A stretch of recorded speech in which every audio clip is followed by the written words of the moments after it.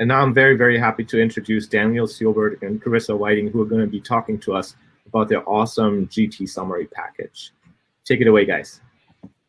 Oh, never mind. This is going to be a pre-recorded talk, so they're going to be in the background listening to your questions, and I'm going to be playing the talk.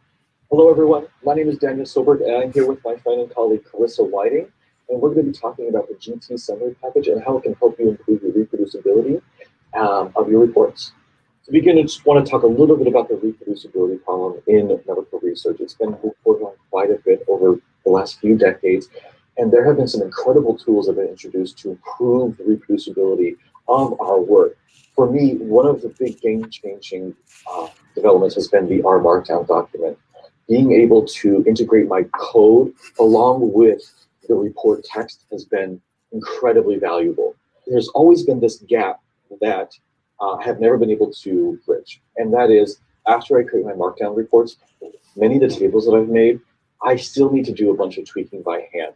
And what we wanted to do is make it possible to have a 100% reproducible workflow using our markdown that required absolutely no tweaking, which led us to create this package, gtsummary.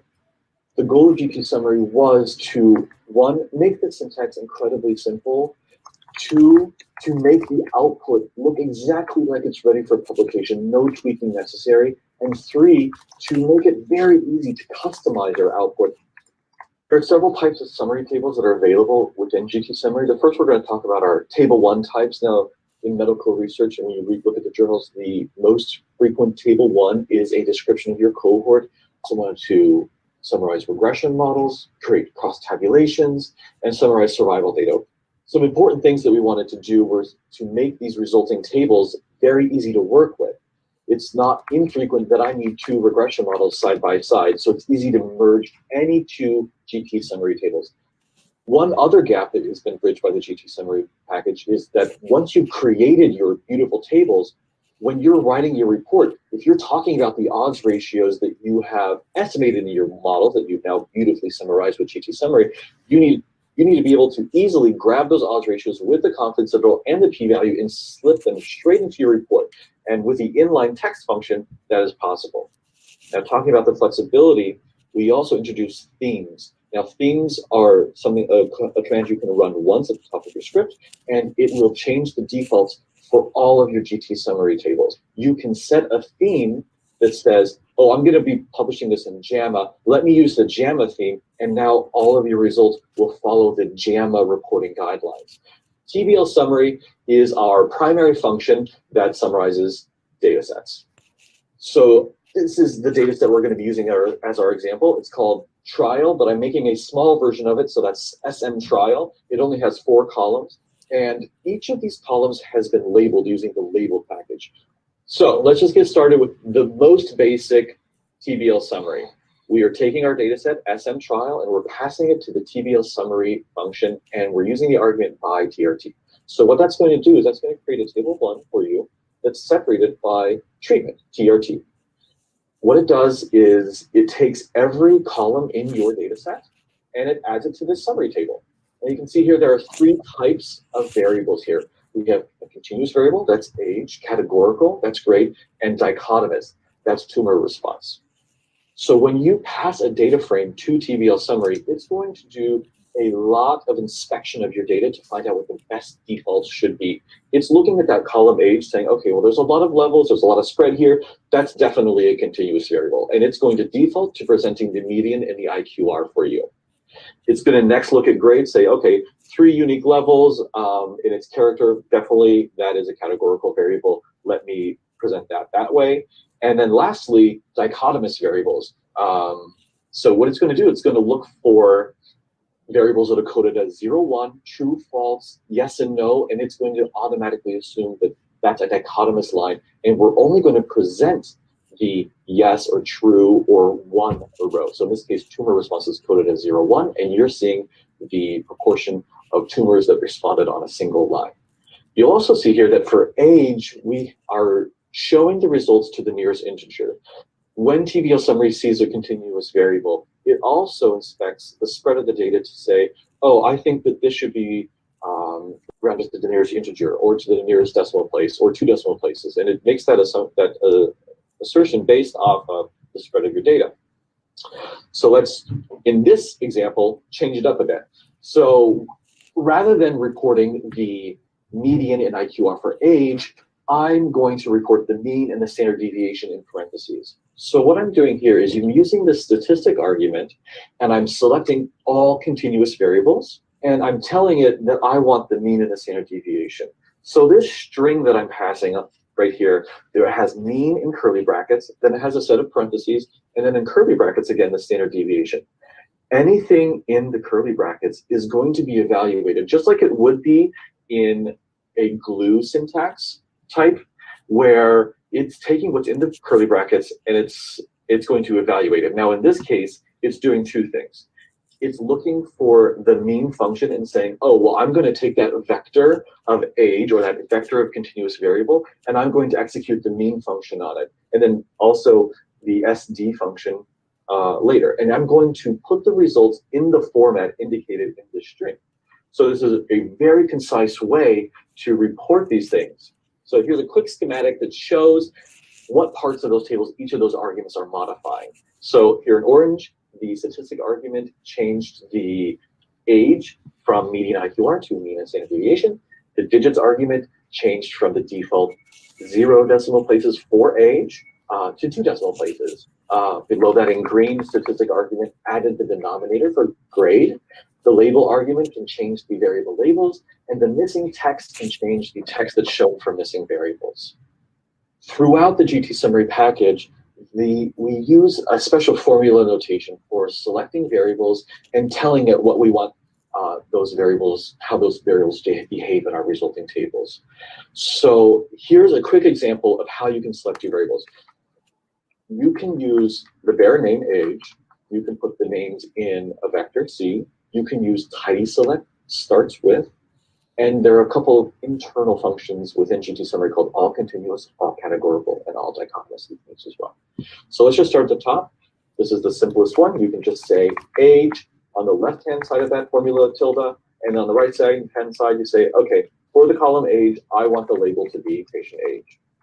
Moving on to type, you can select multiple columns by putting them in a vector.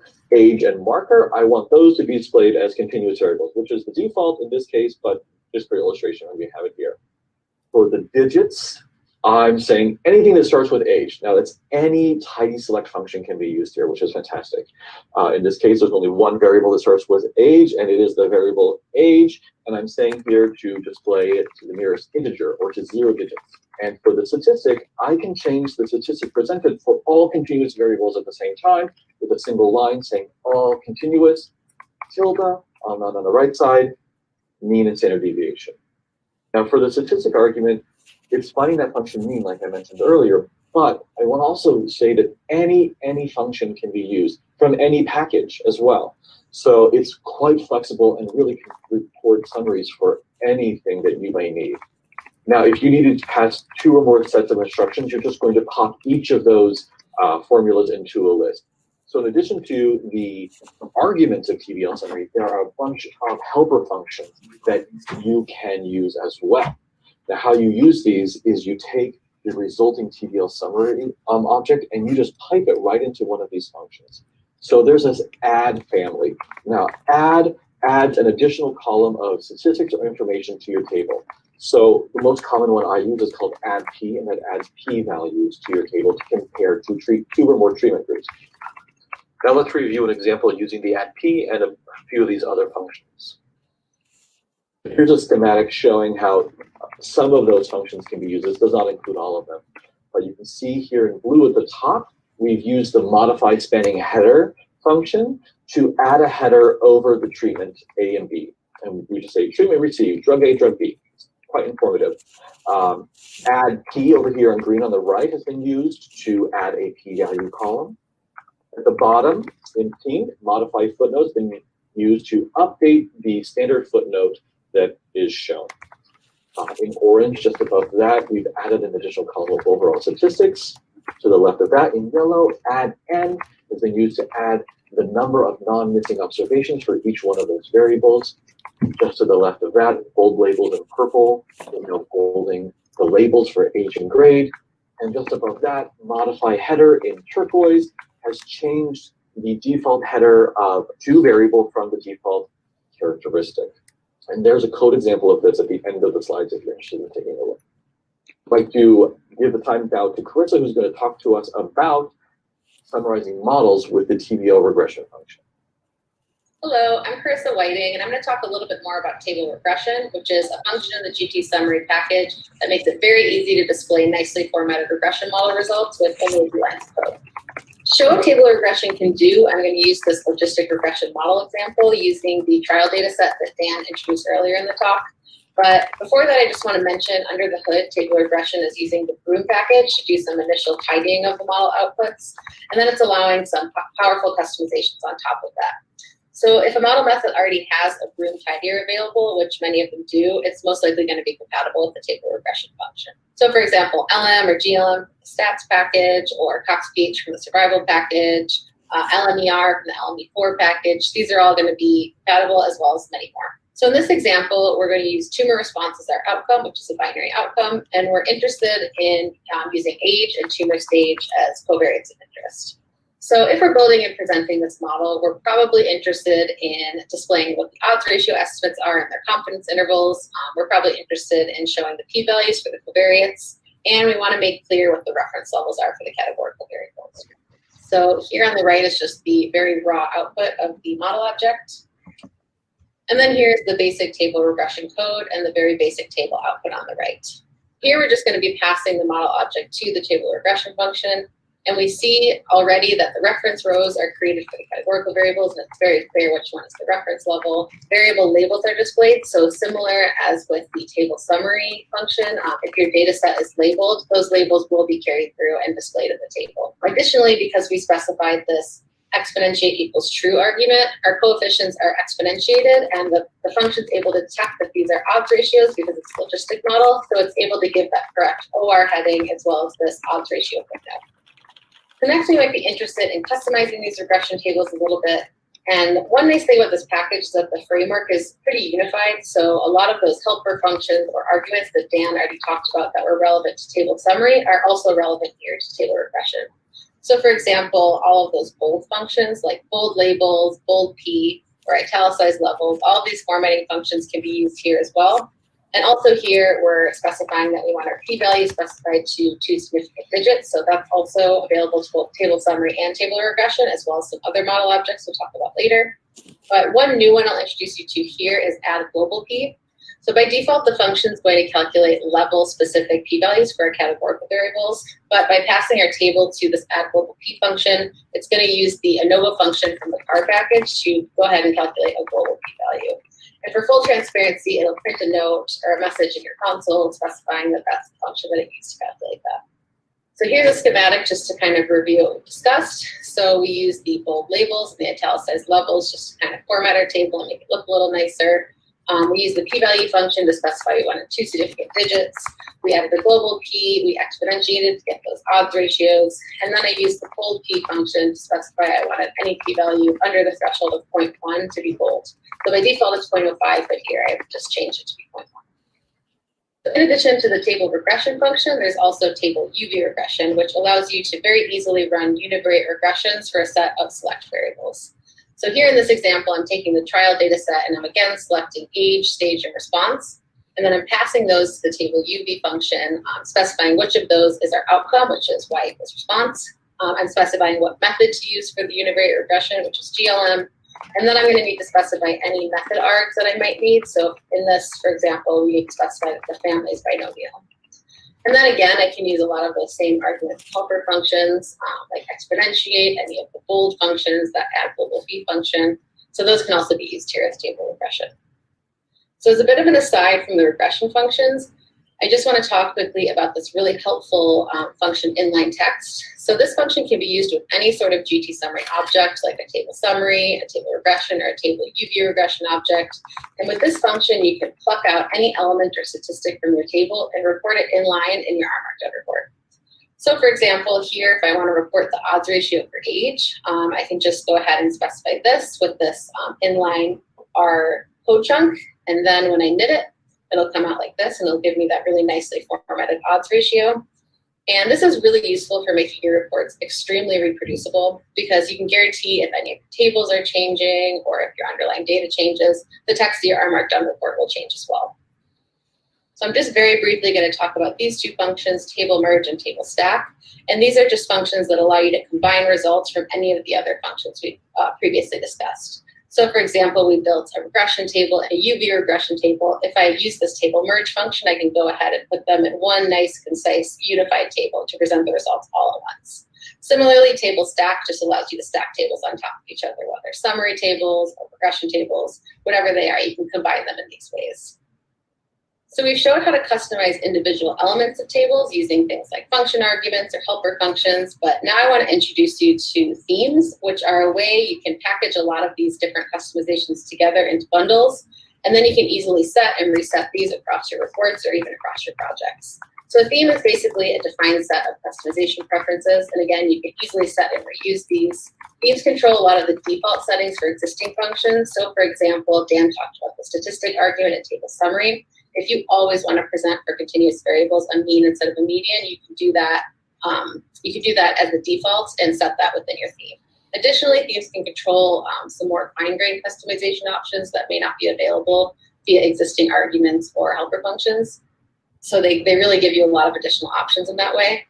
And we already have a couple available package themes ready to use, but it's also very easy to create your own if you have a very specific set of preferences you prefer. So just to go over a couple of the currently available themes, we have a couple journal themes, and these are great because they already have a lot of settings built in to give you the exact specific formatting you need to submit to journals.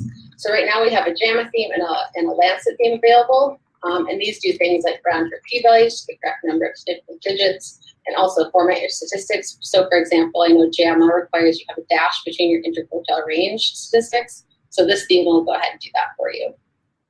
Additionally, we have several language themes available. So I think we have about 12 languages currently supported, and these will change the statistics and the footnotes to be to the language of your choice. So for both this and the journal theme, we're definitely looking to expand these to add more journals and more languages in. So if you're interested in helping out with that, please let us know. We'd love to collaborate to make our library of themes even bigger. And then we have some formatting themes. So the theme compact just reduces the padding and font size of your tables. And I use this one a lot just because it makes your reports look really neat and really tight. So this is just a useful, aesthetically pleasing formatting theme. And as I mentioned before, it's really easy to create your own. A theme is essentially just a named list of different theme elements, and there's a glossary of available theme elements in the documentation. So here I just made a kind of crazy theme where I made my labels rainbow, I put hearts next to p-values, I subbed my percentage signs and statistics to be smiley faces. So this is just to show there's a lot of things you can do with these themes and a lot of options. So now I'm going to pass it back to Dan, who's going to talk a little bit more in depth about how GTSummary tables work with our markdowns and some of our available print engines. We'd like to finish by talking a little bit about our markdown output formats and print engines that are available within GTSummary. Now, obviously, the packages called GTSummary were optimized to use the GT package as your primary printer. With HTML output, GT is a fantastic engine to select. But while PDF and RTF are under construction, you may find yourself needing something else. For example, I often use Flex Table when I need Word output. To use any of these print engines, you simply take any GTSummary object and you pipe it straight into as GT or as Flex Table, for example. And what will happen is that a series of formatting functions within each of those packages will be applied to your GTSummary object. The result is that you will no longer have a GTSummary object. You will have, in the end, a GT object that has been formatted or a Flex Table object that has been formatted. This allows you to have a lot of flexibility in the types of outputs that you use with your markdown. If you already know a family of formatting functions and know it well, it's easy to just stick with that and what you already know. Lastly, just thank you all for taking the time to listen to us talk about our package, GTSummary, and thank you to all the authors and the contributors and the many people at Sloan Kettering who have tested the package over the last year. It's been a pleasure to be here with you all. Thank you. Great. Thank you all very much for the presentation. That was fantastic. And I see there's quite a few questions. The first one that has the most responses, it's not a question, just want to say thank you for this awesome package. The next runner-up is, how difficult is it to change the format of the output presentation? For example, put mean, median, and IQR on a different row for a continuous variable. So to put them on separate actual rows in the table at the moment, it's actually in an open pull request. There are a little bit of a workaround. If you're using the flex table output, you can use that escape N to do a line break within a cell to get it on separate rows as well. Okay, great. I think I can sneak in another question. In terms of adding statistics with GTSummary, is it possible to do post hoc analysis? So there is a very general function called add stat that you can add literally any statistic that you want to a TBL summary object. So in that sense, yes, you can add almost anything you want, and we try to create functions to do the most common stuff. Okay, great. Looks like we're out of time and should probably move to the next session. Thank you guys very much for your talk. I think that was fantastic. Thank you. Thank you. Timing here.